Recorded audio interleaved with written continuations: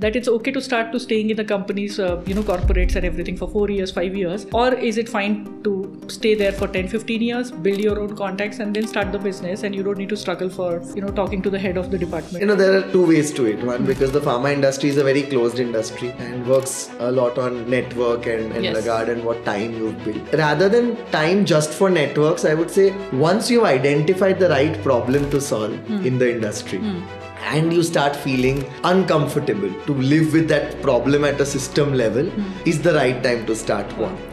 And in terms of contacts, I have a different take on it that, of course it helps. And, with all leverage, my entire CRM is dependent on whatever contacts I have built over whatever little few years that I spent. But rather, if you find somebody, equally crazy like you to get onto your idea and is, visioning the same problem that you are suffering, it's the right time to start.